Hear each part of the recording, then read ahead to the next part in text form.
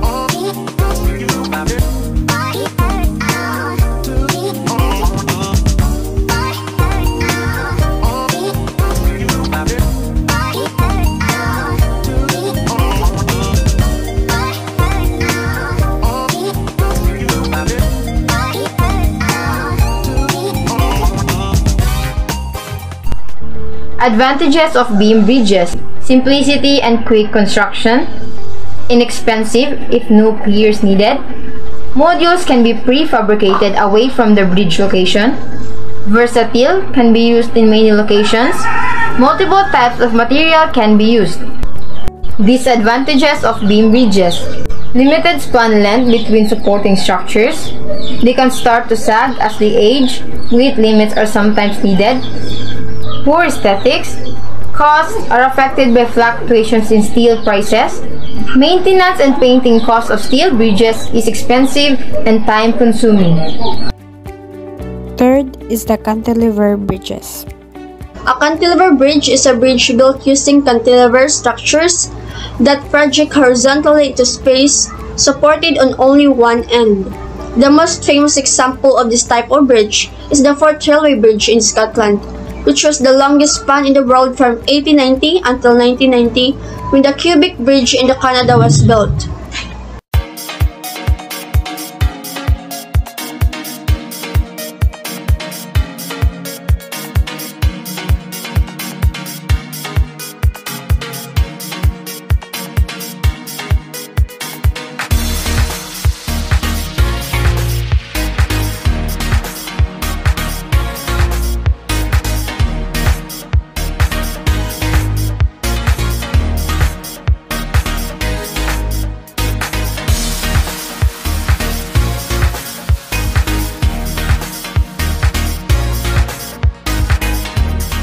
So there are the advantages of cantilever bridges. First, a good method of creating long spans. Support is required only on one side of each cantilever, suitable for deep rocky valleys on flood-prone area where supporting structures cannot be built. Little or no disruption to traffic underneath the bridge. On bridges with multiple spans, the cantilevers can be built simultaneously to reduce time. Disadvantages of cantilever bridges. First, the complex to construct and maintain requires a heavy structure, so more material drives up to the cost. Not suitable or excessive climate condition or earthquake-prone area.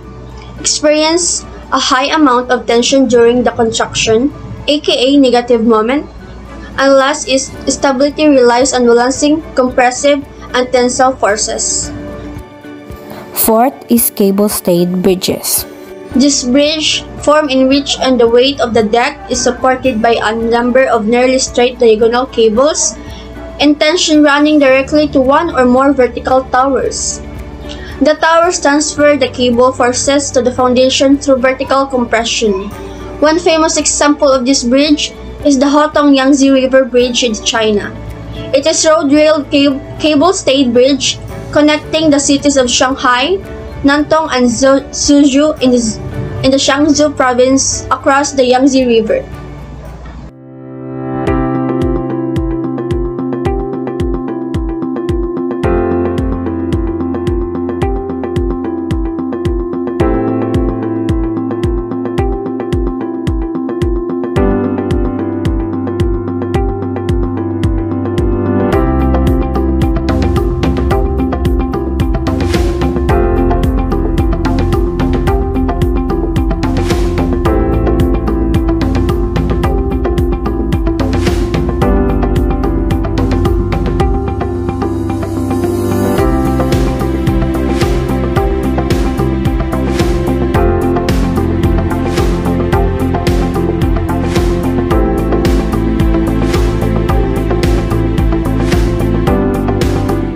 So the advantages of the cable-stayed bridges: fast construction time compared to other bridge types, more rigid of suspension bridges, cost-effective, can be aesthetically pleasing, multiple design the option is side spar, cantilever spar, multiple span, cradle system designs. Disadvantages of cable-stayed bridges: suitable for short to medium distance, shorter span than suspension bridges, difficult to access in some areas, which means higher than average cost of maintenance. Cables can be prone to corrosion and high levels of fatigue. Easier to vandalize by cutting the cables. Not suitable for excessive climate condition or earthquake prone. Fifth is suspension bridges. A suspension bridge is a type of bridge in which the deck is hung below suspension cables on vertical suspenders. One famous example of this bridge include the Brooklyn Bridge in New York, the Golden Gate Bridge in San Francisco, and the Tower Bridge in London.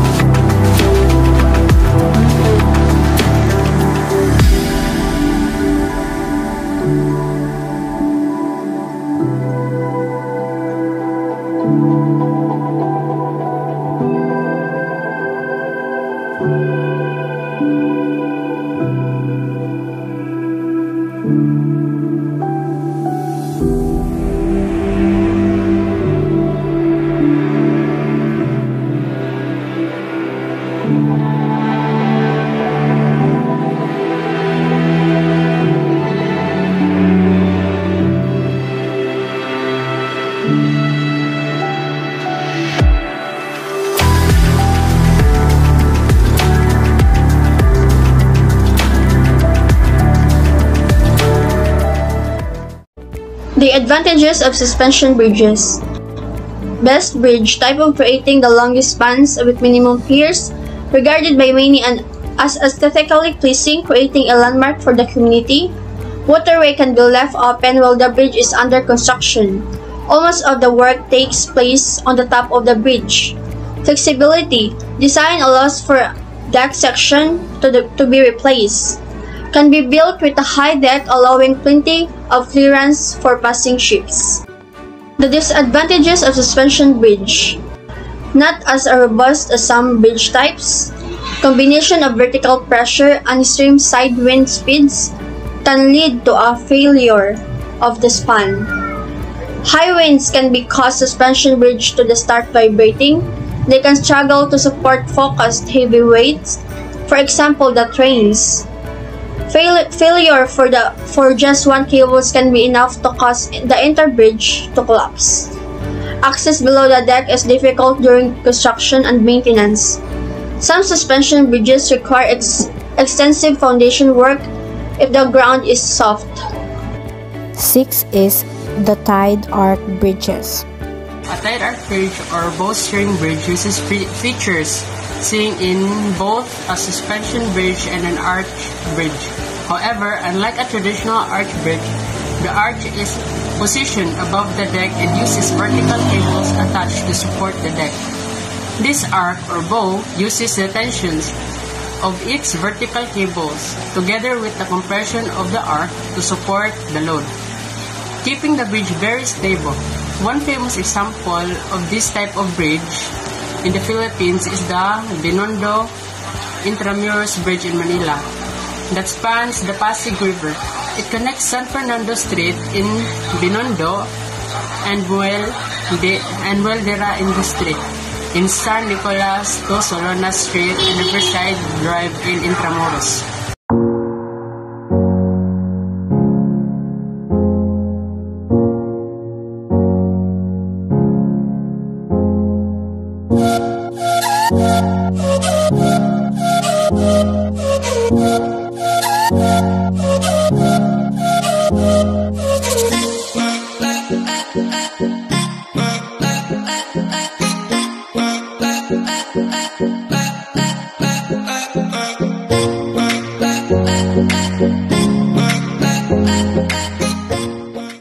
So the advantages of tied arch bridge, it is very strong, less force on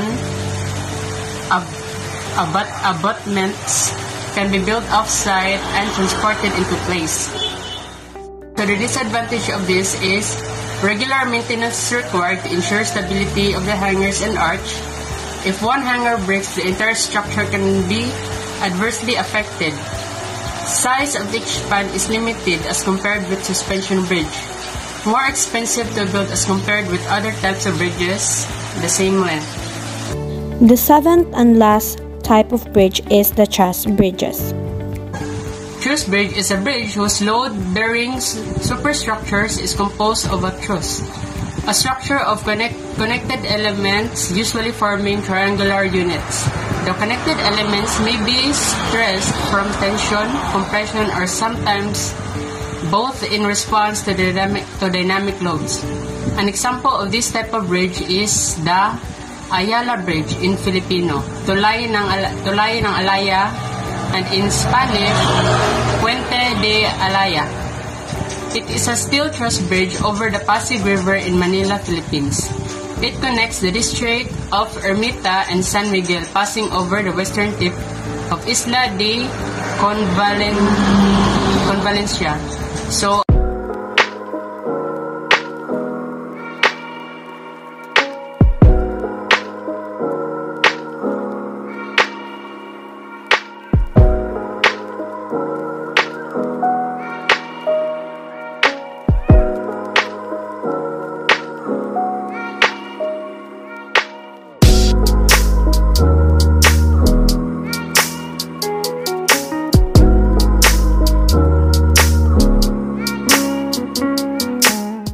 advantages of truss bridge.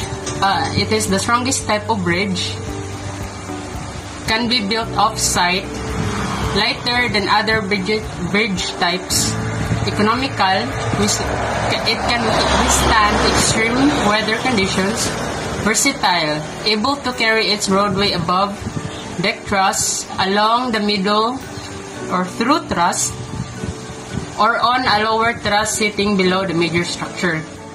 The disadvantages of truss bridge requires perfect construction to work. They must distribute weight evenly. Older truss bridge designed for light traffic can have a lower weight tolerance, requires a lot of space. Interconnecting triangular components need to be large to bear the distribute heavy loads. There are weight requirements in relation to span length to achieve required strength.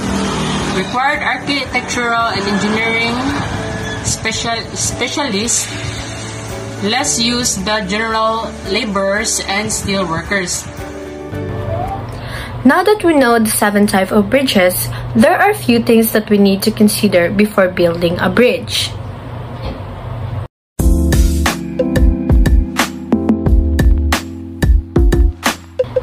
Although the general physics of bridge building have been established for quite some time, every build-a-bridge project presents complicated factors that must be taken into consideration while building the bridge. Some of these factors involve geology of the surrounding, the amount of traffic expected, weather, construction materials, and etc. Sometimes, these factors are miscalculated or something occurs that the engineers and the bridge construction company didn't expect, thus resulting into the bridge collapsing. So, to avoid the bridge from collapsing, building a strong and sturdy bridge has become one of the top priorities when it comes to building infrastructure. Hence, engineers who design these bridges must completely understand what is expected from the bridge, including the complexities of the sites and other needs. To design and build a bridge that is not only safe but long-lasting as well, engineers need to consider some things. So number 1, the width. The width of a bridge is dependent on the type of traveler and amount of traffic. The bridge will receive one higher traveler trials and wider is needed to support more people at the same time. So while the bridges might be a little as 4 to 5 feet width, Other bridges can span more than 12 feet wide. So number 2 is site condition. So design of a bridge depends on one condition of a site where it being built.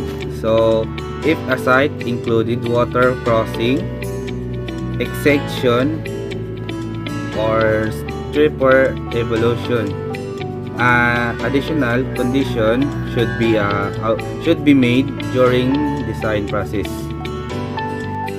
The third factor to consider before building a bridge is geotic analysis. Geotic analysis can be used for learning details about the site. For example, the analysis helps determine if deeper foundations are necessary. Knowing the surrounding soil condition helps in designing the footing required to keep the bridge structurally sound.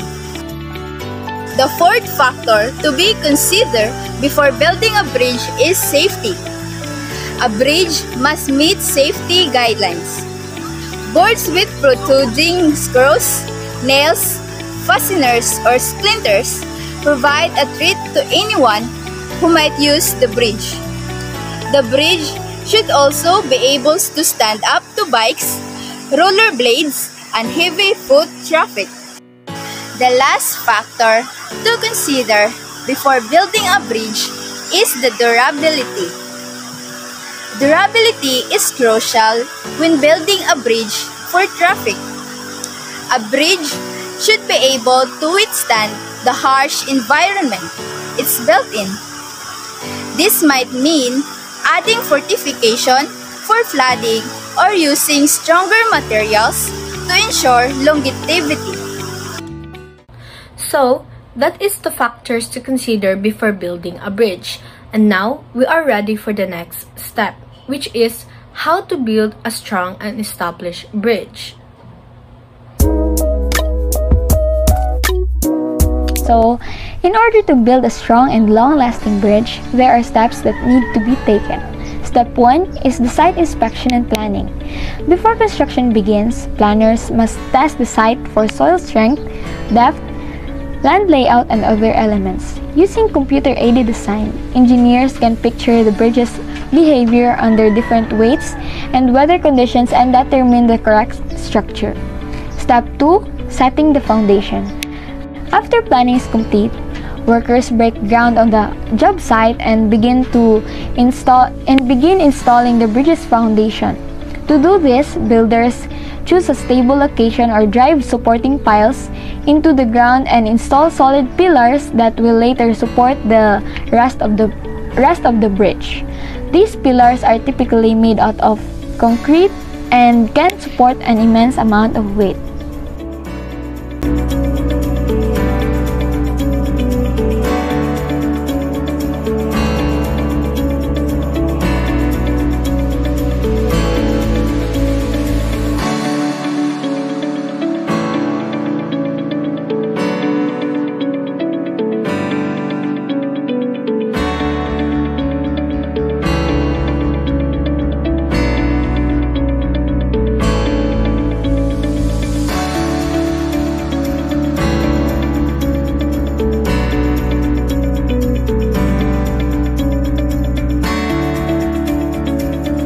So, as a continuation, step 3 in building a bridge is installing piers and bridge supports. So once the bottoms of the bridge piers are in place, crews build upward until each pier has reached its predetermined height. So depending on the size and type of bridge, supports can consist entirely of concrete or use a combination of steel or other materials.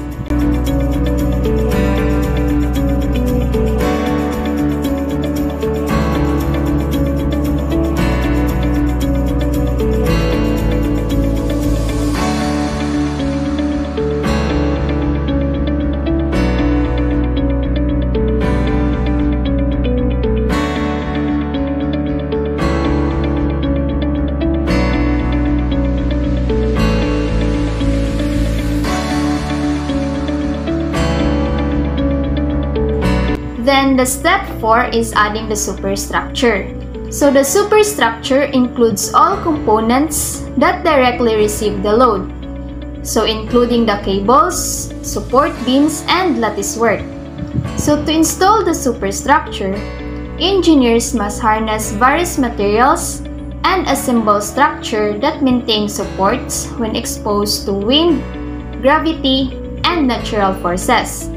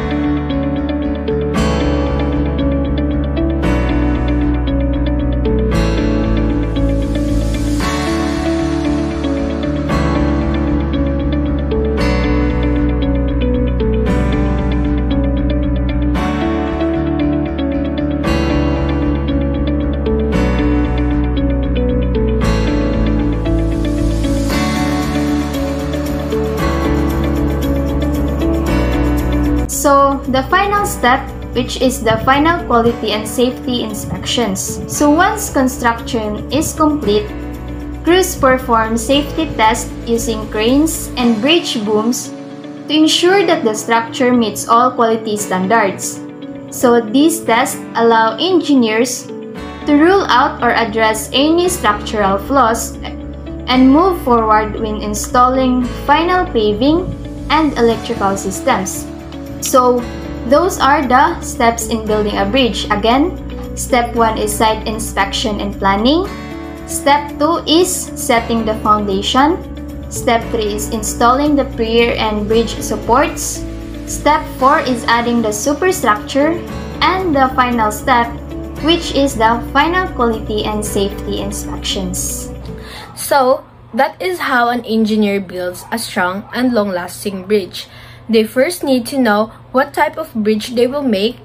They need to consider some factors before building a bridge and follow the correct steps in making a bridge. So that is all. Thank you for watching. I am Mary Jamila Luna from BSCE1C. My name is Aileen G. Romero from BSCE1C.